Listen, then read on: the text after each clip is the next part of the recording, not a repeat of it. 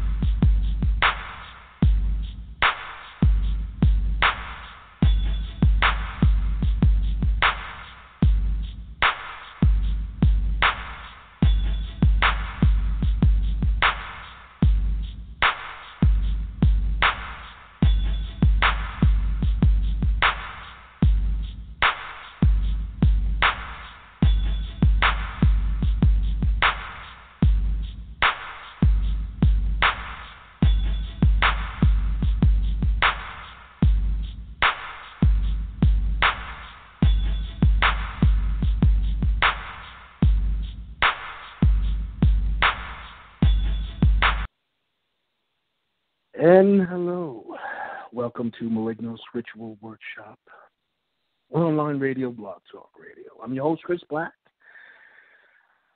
and welcome. We're back. Another episode. I have to say, I'm pretty glad that the show's been kind of consistent lately, right? Yeah. Well, whatever. Sometimes, I don't feel like fucking coming on. What do I got to say, I've said it. But I say it again, and it's okay. It's just find different currents to grab onto that people will at least try to enjoy, So today is a special day. My buddy, Akasha is back, Gonna call in. Don't get excited, okay? I like when Akasha gets on, because you know why? She prevents me from doing the scattered thing where I start talking about something, and I start talking about something else, and I'm like, what the fuck? So I'm going to try to prevent that today on the show. So, I was talking with Akasha lately a lot about, a lot of the energy shifting that's going on, you know what I mean? And it's like, it's crazy, It even goes past even what the energy that you read for yourself, So it's like, wait a minute, this wasn't in my chart. You know what I mean? It's like, what the hell's going on here? But sometimes it is, and sometimes you don't pay attention. But that's not even it. It's just, I kind of titled that because of something magically personal that I saw inside. Sometimes, I think about it, magic, whatever, sciences, all this stuff, religion.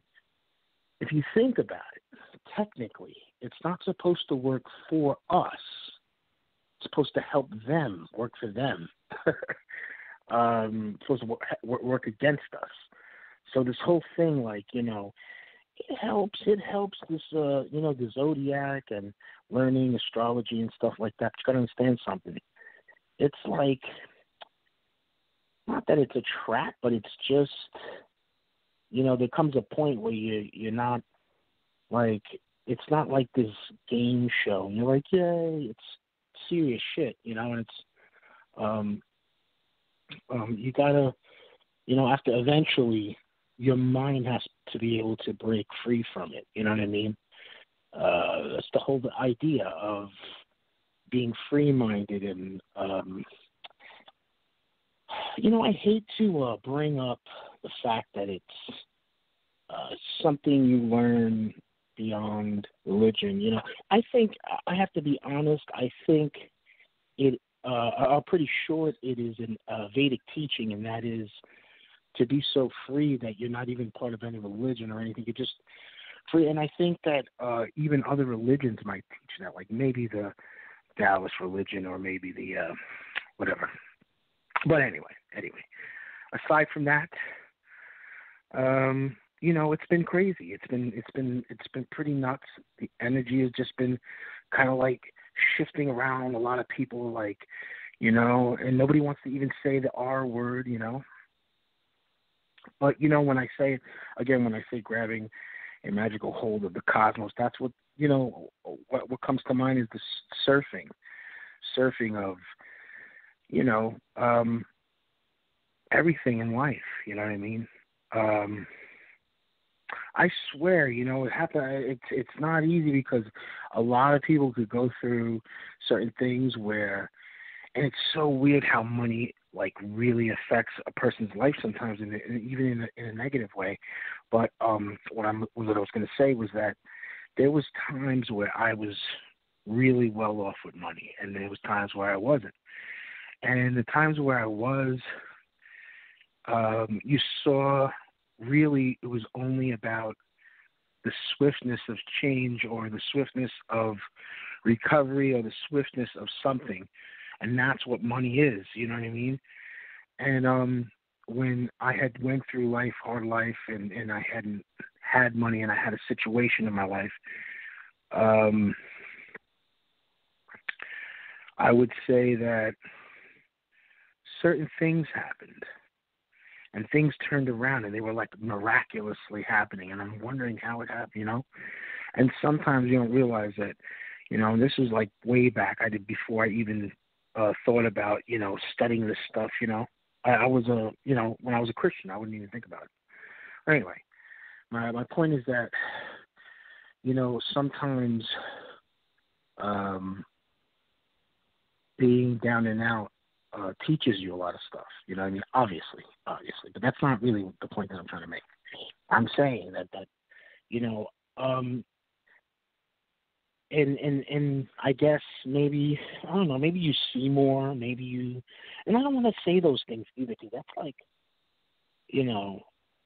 trying to create some kind of thing, and that's not really so. I'm just saying these are the possibilities. But I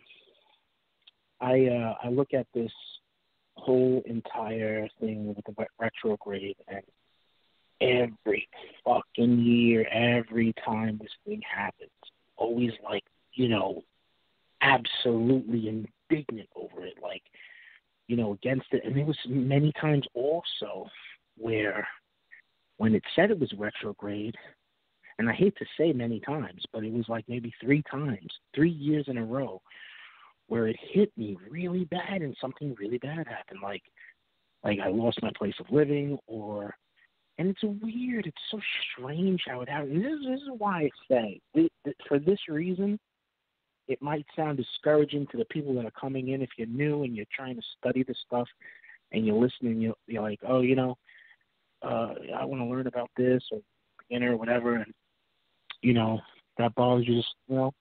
I'm just saying, eventually you have to take yourself away from this, because it's like, you might be in different communities, see yourself around people that are more free, but, this thing, you know what I mean? It's just like, it's just very strange. And it's just not healthy, really, you know what I mean? And after a while, it's, you just let it go. I mean, I don't mean to keep going on about it, but the reason why I'm saying that is, how could you grab a hold of everything? How could you grab a hold of your whole entire life if you're so busy concentrating on trying to make this one thing perfect in your life, and that's like a religion? And believe me, oh man, this is not against any religion at all. This is just saying, for those that are ready, or whatever, those that are, let's see it. It might not even be a level of uprising. You maybe have had the opportunity to be shown this clearly, or maybe you saw it clearly for yourself, at a young age. I know a lot of people like that. I've always seen it like that, but I was threatened as a young child to, stifle, and it was like crazy because, that's how they are. That's how, that religion is, you know what I mean? But point is that I'm just, just glad to be able to come back on the radio again. And we got a call. Hold on. Hello? Hiya. Hey, what's up, Akasha? Not much. What are you doing? What's going on? I was just on show mode. Trying to recuperate from this throat thing. I think it's drainage. Oh, yeah. But feeling better. I'm starting to feel a little bit better You'll now. be all right. Yeah, I'm actually starting to feel a little bit of improvement right now. So I was like, oh, my God. Yeah, that was terrible. Yeah. Well, that's horrible. I was telling everybody that, everybody's going through all these things.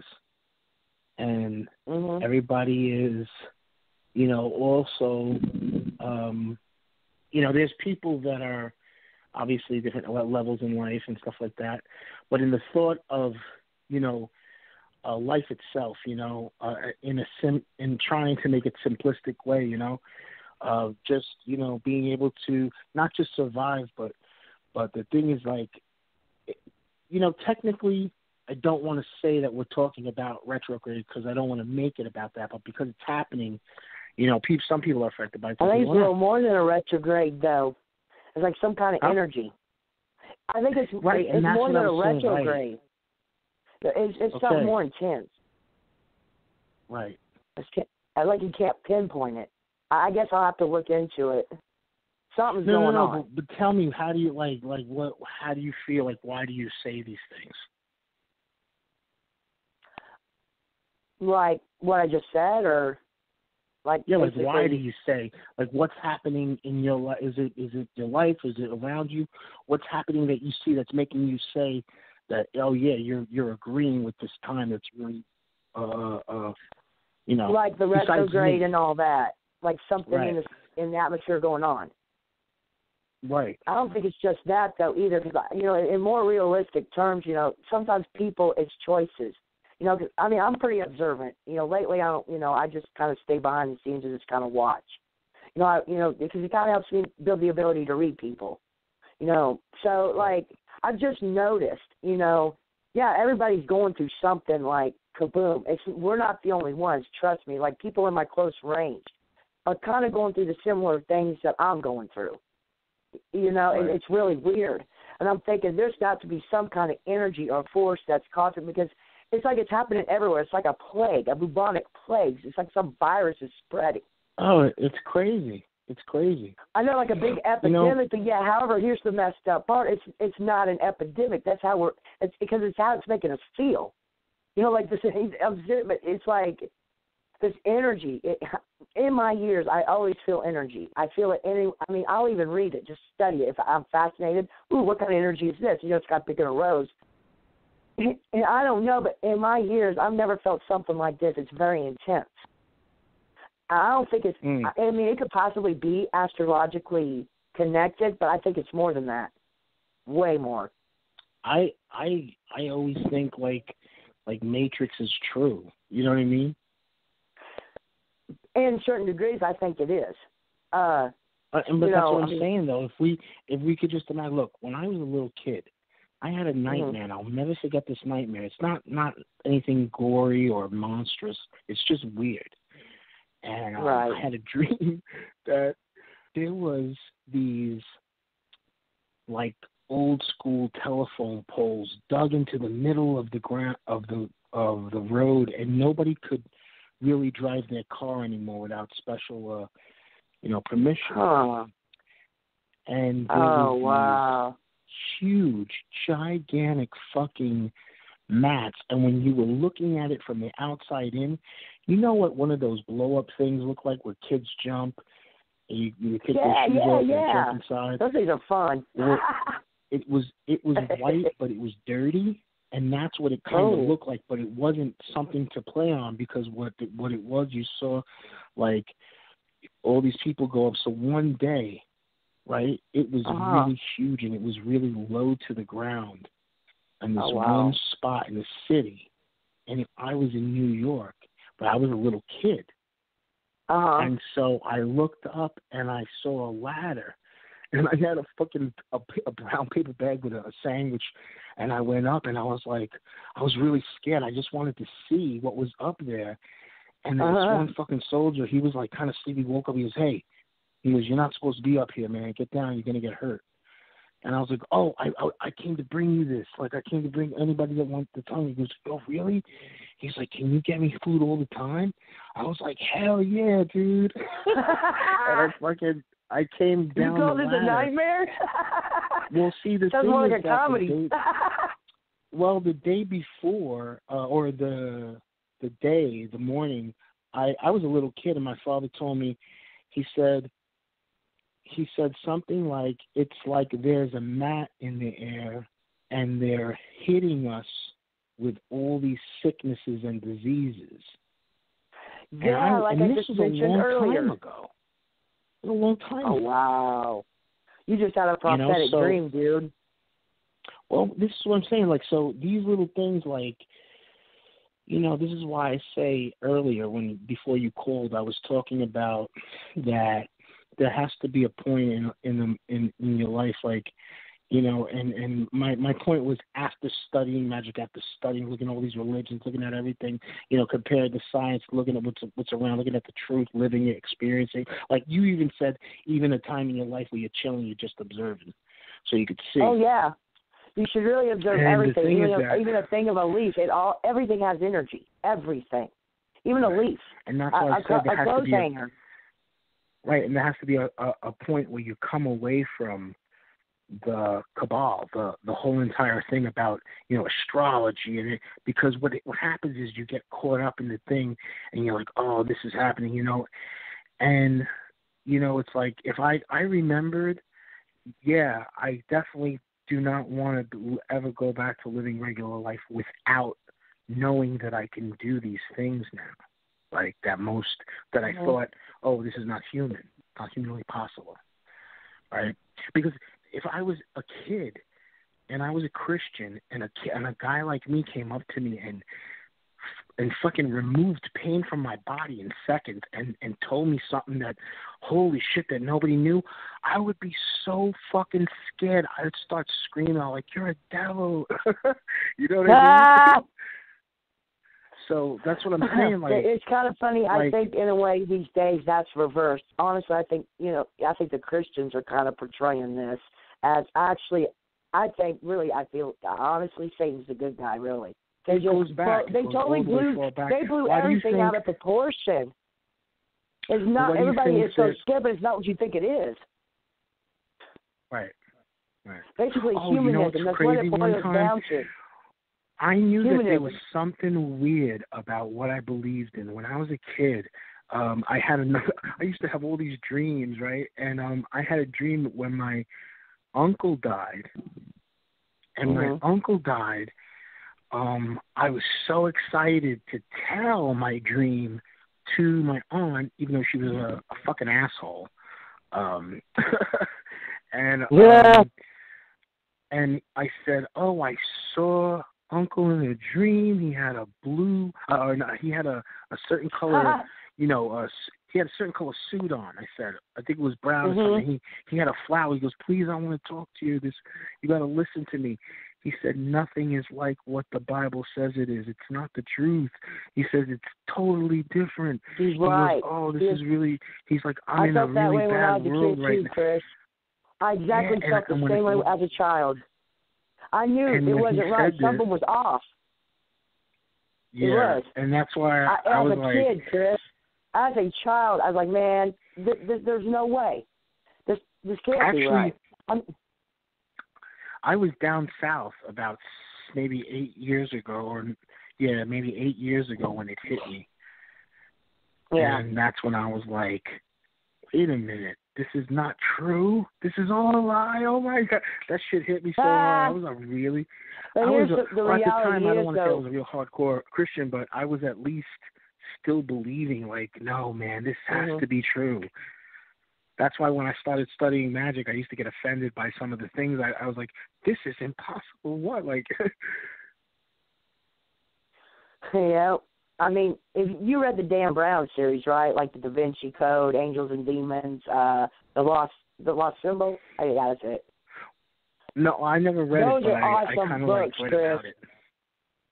They are awesome books for fiction. I mean, it's historical fiction, but 20% of it's fiction, but the rest of it is actual fact. Mind-blowing You know what they stuff. say, that the Nazis stuff. created Israel. You know that, right? You think that's true? Who created Israel? Huh? I missed that. You said something about who created Israel? You asked me if it was true. I said, do you think it's true that they say that the Nazis created Israel? Could be possible, Chris. It could be. I wouldn't doubt it. Because you know what that means, though, right? You know what that means? Well, I think I have an idea. It's perfect about. I mean, it goes to show you how perfectly, you know, like what people are waking up to is not false. Right. You know? Go to the Washington Monument. Go to the Louvre Museum in France. People see the truth every day, Chris. I mean, I felt so stupid because when you read these books, I mean, you're like, oh, wow. Because the Washington Monument, if you were in a helicopter, look in the sky and really pay attention to the symbol. Because you know the symbol with the circle, with the dot in the middle? Of course, you know what that means. You know, God, God the Almighty. If you, go in a helicopter, look at the Washington Monument, you're going to see that symbol. It was built. And then, I think there's a certain part, at nighttime, to see they close it, so you can't really get access. But, it glares, there's a light that glares, but in the sky there's, this message. I think it's in French or something. And it was something about God. I can't really exactly remember. Awesome books, Chris. I mean, the best stuff I ever read. The only thing that was fictional was the characters and everything else. Oh, wow. There's a lot of stories, you know. There's a lot of stories like that. The Louvre Museum was about the Holy Grail. You know, basically all that was the trail. You know, basically the Louvre Museum was kind of on that trail, but somehow, you know, the bones. I didn't read. It wasn't anything like that. But I mean, basically the truth was told. And I was like, I knew it. You know, I was like, see, you know, 5 or 6 years old. First, I was never fond of going to church. I hated it. I never felt like I fit in. I just didn't agree. I mean, I'm down with it all. Don't get me wrong, but it wasn't for me because, no, I can't believe in something that's not true. You know what I mean? There's got to be something. You know, something was off. I felt like that as a kid, but then when I became an adult, I really tried. I was even part of the music and all I got was people just got the worst attitude from people, and I was just, after a while, I was like, you know what? F this, man. Yeah. I'm out of here. You know? Yeah, right. And I mean, I don't know. I didn't mean to get off the subject, but I wanted just to let you know, this is cool, but the whole idea was that, you know, about this, it comes to mind, this Taoist saying, and I say this so many times, to absorb everything. Right. Everything's happening, and it's because what happens is when you absorb it, it's as if your energy or alchemy, your inside alchemic structure begins to inflate or begins to grow, increase in some way that it increases you. And so what happens is, or the truth is, maybe it's just an experience of a thought that is so strong. You know what I mean? Right. And exactly. The whole idea is that when these things are happening, all this stuff is happening, I am no longer, I still might talk about it or say things or show these little signs or even post the ephemeris because it's pretty cool. You know what I mean? Yeah. Right. Oh yeah, I betcha. Yeah, cool. Yeah. I try to understand that we are just our being is just different now. We're just different. You know what I mean? Because even when I first came in, but there's people out there, Chris, that's just not ready to handle the truth. Oh, I know, but that's, you know what? Here's the sad. thing, though. In this day and age, you cannot not say that. You have to say it. You have to. Yeah. It's you horrible. Spread it's that like word. Spread the truth, because that's the real gospel. What? I said, yeah. I just, I didn't hear you say what's this? Spread the truth. Yell the gospel. Right. Well, I mean, I don't mean to be. The thing is that I don't even want to be that way either. I don't want to be proselytizing. Well, no, you don't, because you don't want to take away that right of others. You must listen to me. I am the Messiah, and you must listen to me. Yeah. Oh, God, put that on a PA stick. Oh, my God. Yeah, and I'm not trying to be like that. No, and I'm the same way, Chris, because you can't take away somebody if it's making them feel comfortable. But that's the beauty of it. You could worship any religion you want to, but it's still all boils down to that one answer. I guess that's why Blog Talk only gives us 30 minutes for free. Yeah, I know, right? Dang it. Blog. But, God, but I'm glad that you came on, Akasha. I'm glad that we got to talk, and I definitely, I really want to do another show because that'd be great. I'd love the whole idea was to talk about how we are going along in life. Some of us are manifesting. Like a huge some things are shift. not manifesting as fast as other things are manifesting, Yep, exactly. And people are getting impatient, too, because I can sense that impatience. I'm one of them. I'm a guilty one of that. But I feel it all around me. It's like, because everybody, but then you got to think about this, though. And I kind of, was soul searching. I've done this for a while. Sometimes the choices we make get us in these situations, too. But sometimes the consequences or what we're going through, that's not our fault. You know what I'm saying? It's all because of that choice. If I would know now what I know then, Chris, I would have probably done everything a whole lot different. Everything would have been different. If I would have known. Shoved that guy in the hotel a year ago and would not been made homeless. Definitely. Wow. Yeah, man. Yeah. At least, I can admit that, though, Yeah, and I'm proud of that as far as that anger goes. I've been really, really good at being able to maintain that. But sometimes, it's like a steam, like those whistling tea kettles. First of all, whistling. Look at everything that's going on all around us. The other day, I saw this undocumented company, they call undocumented, and it shows this man, he was an ICE police officer, grab a woman, and the whole fucking family started sobbing, crying, no, please. How could you have the fucking heart to do that to somebody? Oh, people are terrible. They're horrible. With my experiences and stuff, I've been parts around the country, and it's all the same thing. It's no different. I just can't. There are horrible people out there. It astonishes me. And it's like, gosh, these people have no soul. But it's true. I don't think they do. No conscience. It's crazy, man. No. This is what I'm talking about. It's like taking a ball bat and whacking somebody in the head, and just walking away like, do. I'm like, seriously?